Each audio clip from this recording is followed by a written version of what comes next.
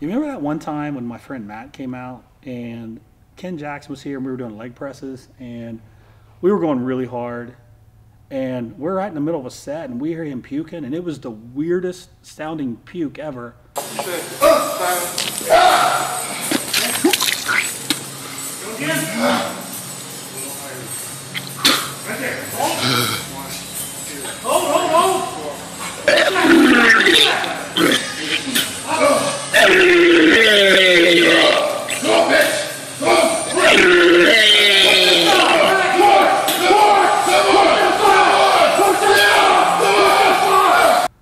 But this guy, remember, he just kept filming while he was puking. It was amazing. Oh, yeah, I know what you're talking about now. That's the one.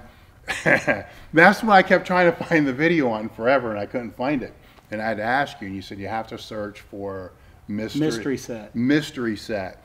And what I remember about that is I didn't even know the guy puked until after we were done with all the leg presses. Yeah. And he's like, man, because he was filming the set. Yeah. He's like, man, I apologize. You know, I wasn't able to keep the camera steady. You know, but he didn't miss a set. No. And he did the whole rest of the training session. Yeah, and it was a lot. I mean, it wasn't like Evans, but it was a lot. Yeah, that was the sound of it when you hear it on the playback. It's like a gargling. It is the weirdest sounding puke, but man, he came back like a champ. He jumped. Oh yeah, he jumped right back in. He wiped his mouth off, jumped right back in, and just kept going. Mm-hmm. Matt Kuba.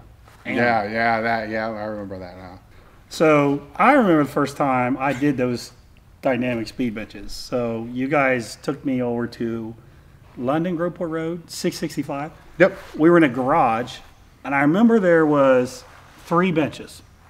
So your first bench had the top 4 guys, the strongest guys, and the second bench, you were probably on the first one. Mm-hmm. The second bench had the next 4, and then the third bench had the weakest 4, and I was literally number 12. Mm-hmm. Like 12 guys were allowed to bench in there, and I was number 12. It was the 500-pound plus bench, the 400-pound plus bench than everybody else. Yeah. So I think at the time I was doing a little over 4, but I fell out into the weak group. Because Joe McCoy was in there. He was the 181-pounder, and he was benching more than me, and I was the 220-pounder. But I was the weak guy. So I remember that. I remember that garage.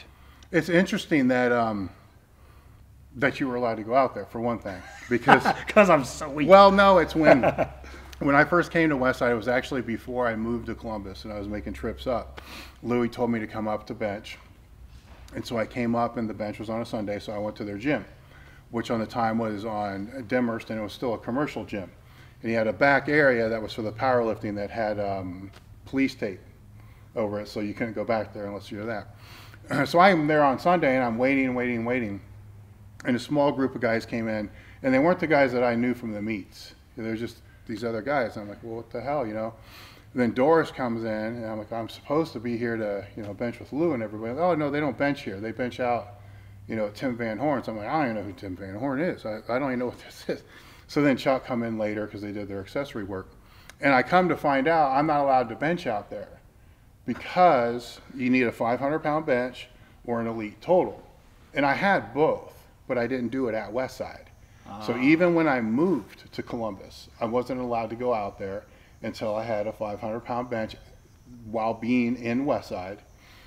So I jumped in a meet real quick, you know, and did the 500 so I could go out there to Van Horn's a bench. But so Louis had a lot of things like that, to where you kind of had to earn your way into different things. So even when you were out there, there was the 400-pound bench, which was in the middle, then those that bench 500 were over here, and then the others, which was just the elite lifters, were out there. So you had to earn your way out there. Then there was kind of the benches that you were in. But the benches were mainly because it was speed work. So you had to move fast. Yeah. And the most people we would ever have might be 5. Yeah. So you wanted this, the bar was always moving because other people changed the weight. So you had somebody behind, one person on each side, the lifter, and then somebody in waiting. Just rotate. So it just moves. So 5 people, you're still getting probably 30, 45 seconds. One thing that's getting real popular is we kind of lay on the floor and then those lying extensions with dumbbells. You kind of rest pause them. I see all these guys doing that now, and I've been doing it myself. But if memory serves me correctly, like I remember Kenny Patterson at Westside doing like 100-pound dumbbells on those. Yeah, it was a little different though because we would do rolling extensions. So they'd come down, it'd hit your shoulder, then you would let it roll. You let the dumbbell roll, which stretched the tricep. So what you're doing is you're taking it straight back. back, Yeah. you know, to there. So I was good at those. Kenny was really good at those. So Kenny would probably use 130s, 140s. You know, my best is I think 120s for 5. You know, and the hundreds are for like 8s and stuff like that. But it's a trick though, because the hundreds weren't as long, right? So the hundreds, you're actually getting this greater range of motion, Yeah. right? So as the dumbbell gets bigger, your range of motion is getting shorter, Gotcha. right? But then it gets too big, it starts cranking your wrist too much. Yeah.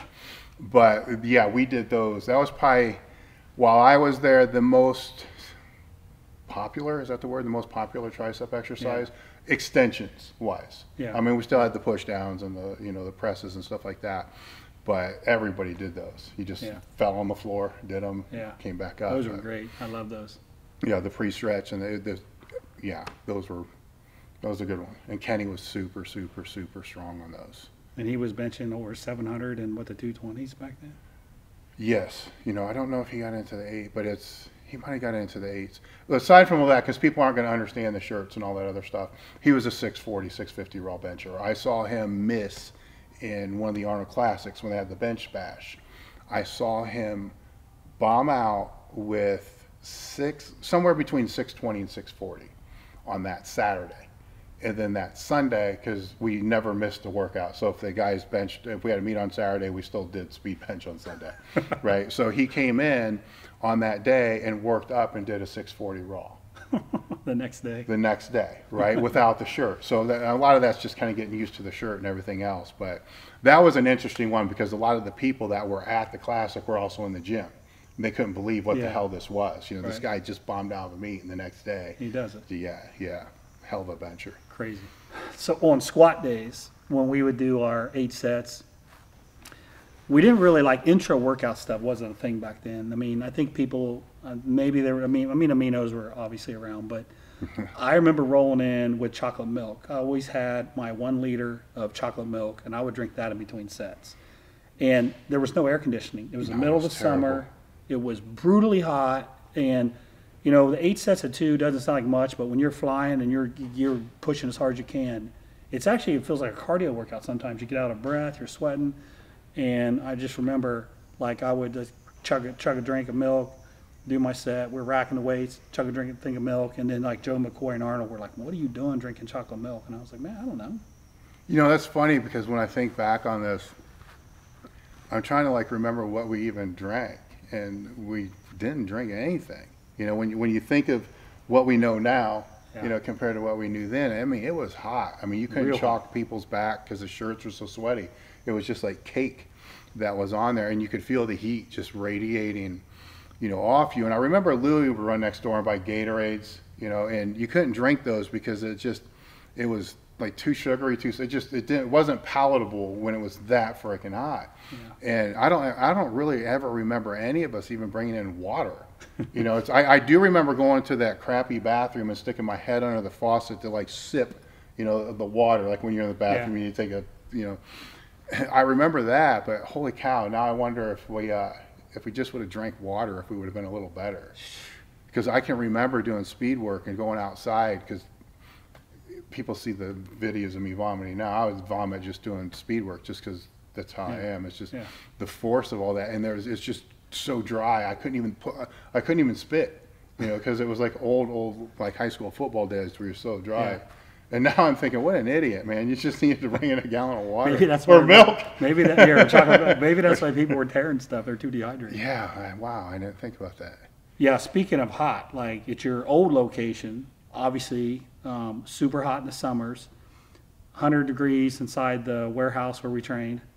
And we actually used to bring ice packs in because we were scared we'd have a stroke. Like, that was bad. People think we're kidding. Like, we're not kidding. No, that was bad. So that was hot. Bring in the cooler with ice packs.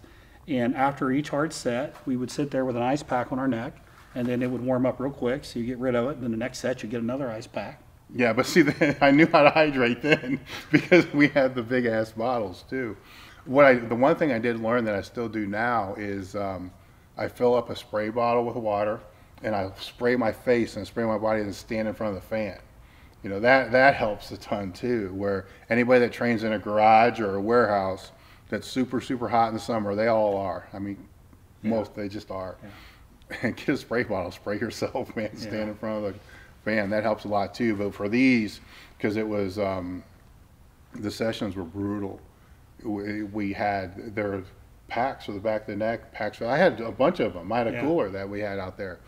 I remember going to CVS and I would look at the packs like, man, that's a good forehead one.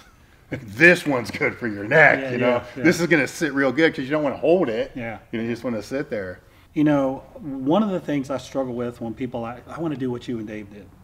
One of the things I struggle with is I'm scared to have people do some of the stuff we did, because like every leg workout, we would start with a huge, after we did our leg curls, a huge drop set on squats. And I'm so scared people, if they try it, they're going to hurt themselves. Like we would go up to, you know, 5 plates and chains, almost go to failure. Obviously you're not going to failure, but close. Strip the chains, do more reps, strip a plate, and we would do, like, I'm a little scared to have people do some of the stuff we used to do. Well, I think that, because I have people say the same thing, and I think a lot of times they fail to understand the context. You know, so before we even started doing any of this stuff, we were both, you were in better shape than I was for that kind of stuff. But I was still in decent shape because I always did stupid shit, you know, the drop sets and stuff like that. It took a year before things really got out of hand. I mean, you can say it was out of hand. Maybe one challenge set was really all it was. Maybe once a week. Yeah. Right. And there was 2 sessions a week, I believe we were doing at the time. And then it might have been once, twice a month, maybe. Yeah. Then over a year, then it became maybe 2 or 3 challenge sets in one training session, which is brutal. It's brutal as hell. Yeah. But if they understand the context of that's over 50 some training sessions, you know, then and they also don't understand that it's under a very, very close watchful eye. It's not like we're just doing it's not like when I'm doing my set, you're just in a corner breathing and not paying attention to what's going on. Yeah. We understand that this was ridiculously kind of stupid, but there's I don't even know if you can give me a solid reason why, you know, if it really helped, but it is what it is what we did. But while you were doing a set, my focus isn't like on watching how many reps you're doing and all this and all this. I'm watching the breathing, I'm watching your eyes, I'm watching your joints, I'm watching all this other stuff, and they're not seeing the sets where it's like stop. You know, where you had to stop doing a strip set because your back was starting to get a little compromised. Yes. There were a lot of those. Yes. Right? And so they're not seeing that. They're not seeing the sets where, you know, you'd have to step in and say, that's enough. Yeah. You know, because you see that there's a risk benefit to everything. We were playing that real close.